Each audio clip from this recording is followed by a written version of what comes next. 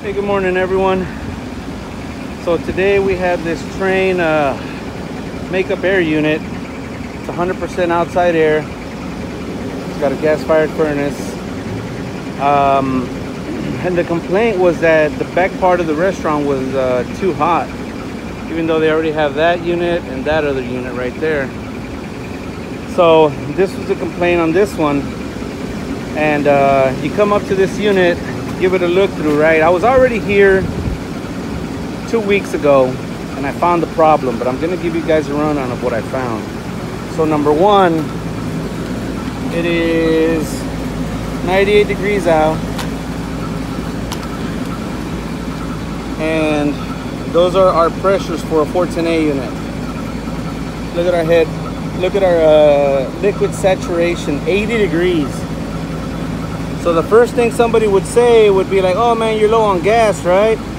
But look at your suction. Suction's way too high.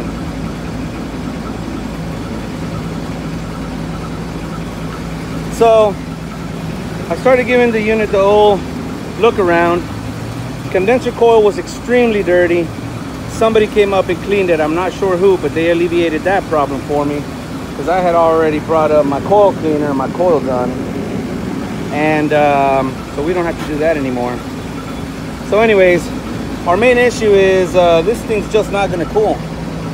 60 degrees saturated. We're not gonna get anything but a 80 degree supply air out of there, if that. So I start looking at my inside unit, or my evaporator.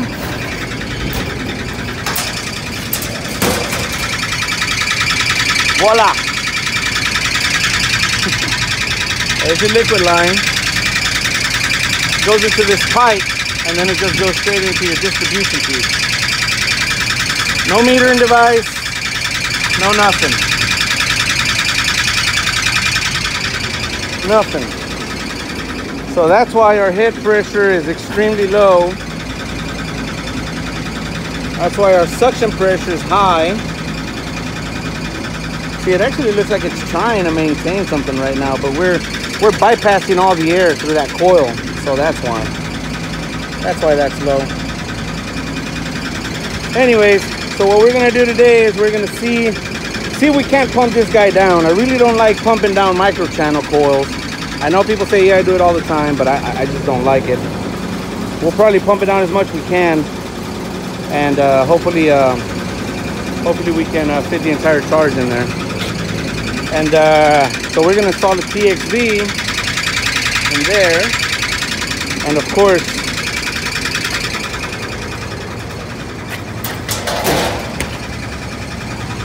you can hear that. There you go. This belt is it's fucking loose, stretched, whatever. I'd already checked all my pulleys.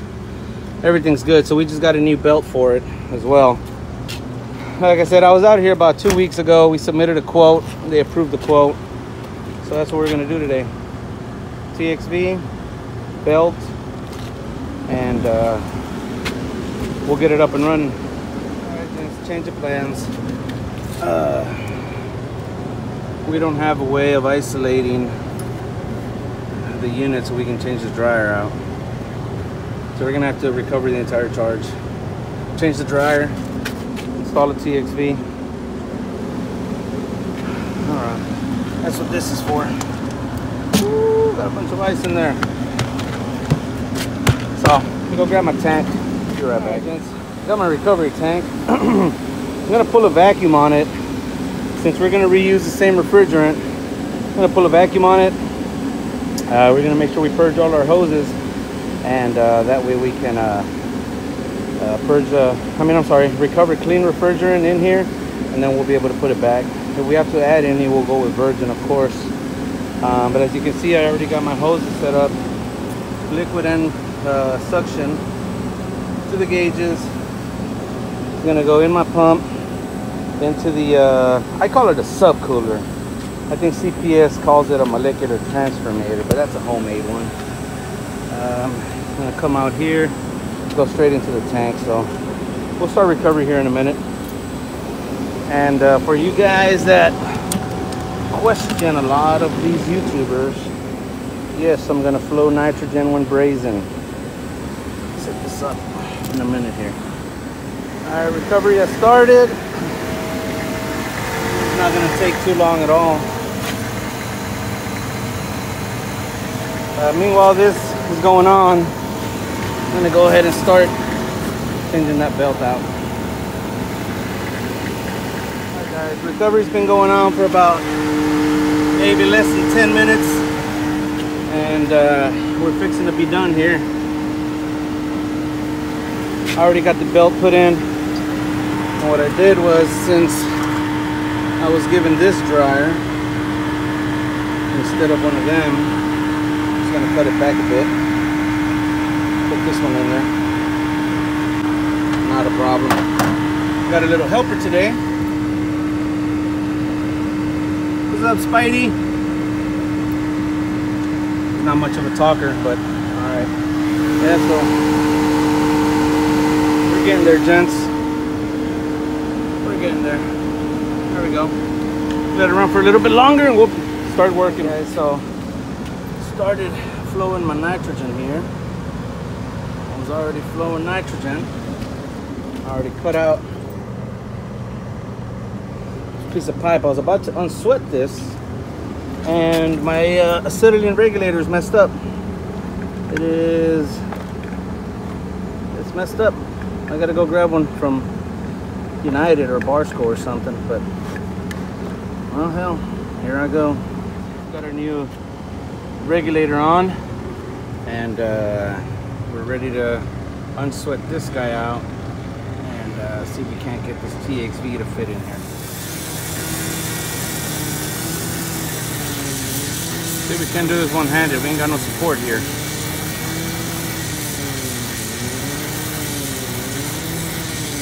And we are flowing nitrogen right now, gents.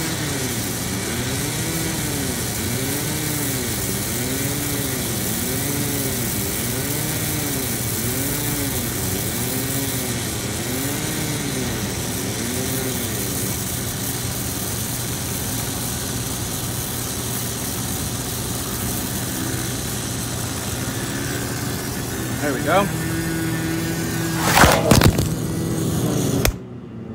Camera fill. There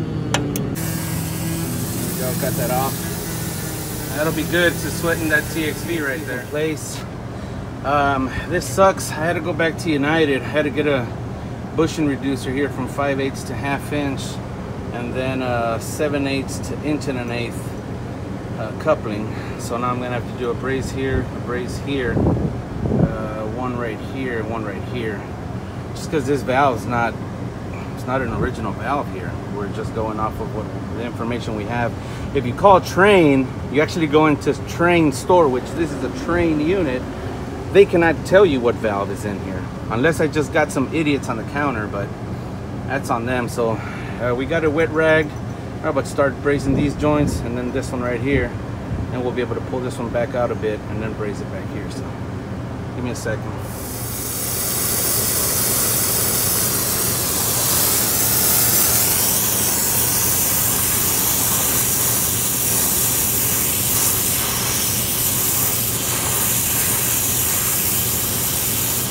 It's a beautiful thing. I can see on all sides of this solder joint, so it will not be too bad to do.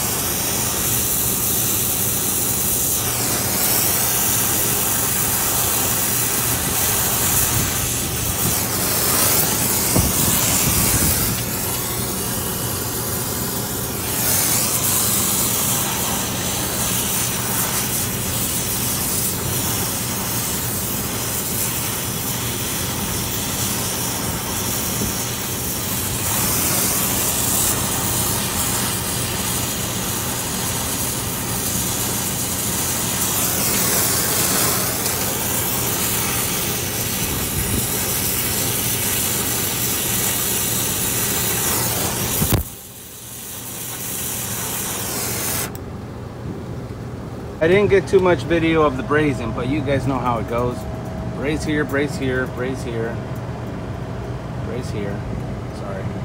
And then I did the equalizing tube down to the suction line right here, but I just finished that. I wanted to get video of that, but pretty much what you do is you pressurize your system to about 60 psi, and then you start drilling with a little drill bit, and it'll push all those shavings out. I'm sorry guys, but I thought that this weather was going to catch up to me, but apparently the weather went north, so it's over there now, way over there. I thought it was headed this way, so I got lucky. But anyways, I had to hurry up. I didn't want the weather to catch me out here. So anyways, we got the valve sweated in already. So right now what we're gonna do is I'm gonna put it in a pressure test, and we're gonna see if we don't have any leaks in all my joints. There's the equalizing tube. Liquid line dryer's done. When I was at United, I picked up the right one. I didn't want to use that huge one. So we have a initial pressure of, I'm not sure if the camera can see, that's 107. So with 107, let's go ahead and grab our Big Blue, and let's see how bad of a job I did brazing.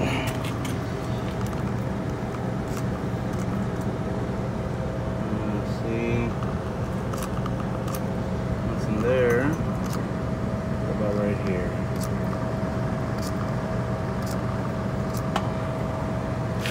See if we got any leaks. Check our equalizer tube.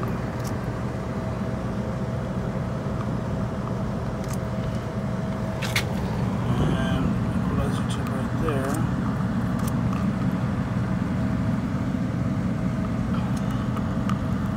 And nothing so far. Looking pretty good. Uh-oh. I think I just saw one. I think I saw a itty bitty leak right there. See that little bubble?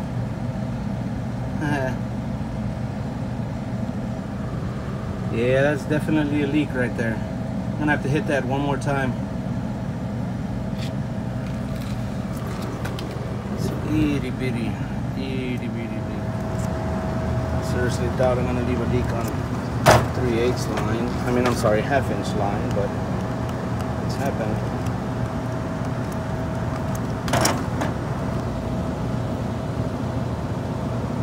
Whew, still pretty hot. Whew, that one too.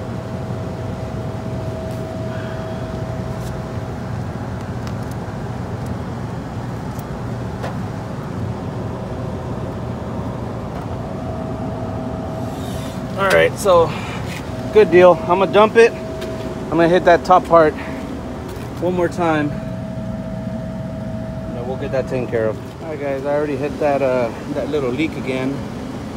So we're at about 200 psi. That Big Blue, and I already hit this little leak we had right here. I made sure I wrapped it with more wet rags before I started. Even though the braze is over here, I still wrapped this valve a few times. I don't want to have to do this all over again because you burnt it. Even there, I will get about, oh look, that might work. If I can get it strapped in there, look at that. Possibly might work. See if we can make that happen. It'll probably be a lot better than bringing it out. I really don't want to bring it out unless I have to, and I doubt we can put it up here somewhere on the header. So let's see what happens. All right, gentlemen, so I was able to get the sensing bulb right in there. I'm gonna have to insulate that, but that'll be after I'm done with everything else. So right now we've been under pressure for 21 minutes. It says we've lost 1/2 pound. I don't see how that is if, oh yeah, we were at 199 and now we're at 200, but these gauges actually take a temperature off of your suction line temp, and if your ambient temperature changes, it'll compensate for that. So 22 minutes, we've had about a half-pound differential. We're gonna go ahead and call it good. I already rechecked all my joints. Nothing's happening. I don't have any leaks, so we're gonna go ahead and start pulling a vacuum on this. All right, guys, we got the vacuum on. I'm only gonna one true blue it because it's such a short line set. That's a decently small evaporator condenser, but I didn't feel like going and grabbing my Appions out the truck, so we're just gonna do one hose. So as soon as we hit as close as possible to 500 in the next couple minutes, we're gonna send it. Disclaimer, guys, this guy's not gonna hit 500 microns today. All right, gentlemen, unit has started. Pressures are looking much better, and we still gotta add some charge. We're about a very little subcool. So we're just gonna slowly add it in. I'm gonna get it to about 8 degrees, and I'm gonna let it run for a few minutes, just because I do not want to overcharge. So I've been playing with this valve for a little bit. Still a little bit high on the superheat. I want to get about 12 degrees, and I want to get about 10 on the subcool. So I'm gonna open up that valve another quarter turn, and we'll see where we end up. But we're getting close, man. We're getting pretty close to where we want to be. All right, gentlemen, adjusted it one last time. We got about 10 degrees of subcool, about 15 degrees of superheat. Now, I know that I want to get about 12, but I think that this is going to be good enough. Our subcool is really good. Superheat, I'll let the valve leave it. See that? It's dropping back down to 14. That valve's going to modulate just the way it's supposed to. Got a 39 degree saturation, 112 condensing. We're good, man. I like these numbers. I'm gonna go ahead and leave it. So that's it, gents. I've been up here in the sun all day. I'm actually on call tonight, so I'm gonna pick up all my crap, take everything off the roof. You see I already got all my stuff over there, and get out of here. So once again, gentlemen, thank you for watching. We'll see you guys on the next one.